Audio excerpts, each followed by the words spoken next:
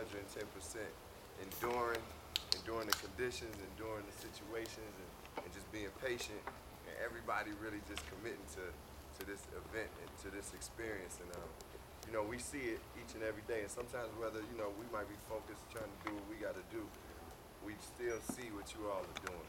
And this whole experience and this whole project won't be without you all, and that's including anybody that's working on, you know, with the crew, anybody, you know, of course, background, but anybody that's been working here, everybody's been showing the dedication that's been coming from the top on down.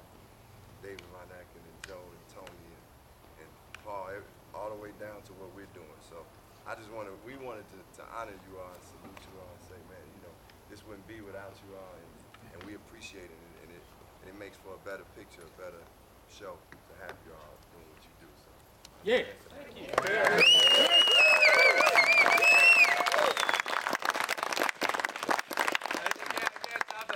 I wrote that speech.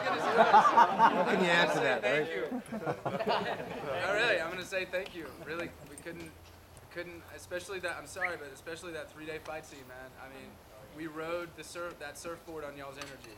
And thank you so much for being there every day and working so hard and putting your heart into it and being excited about it. And you help us every day.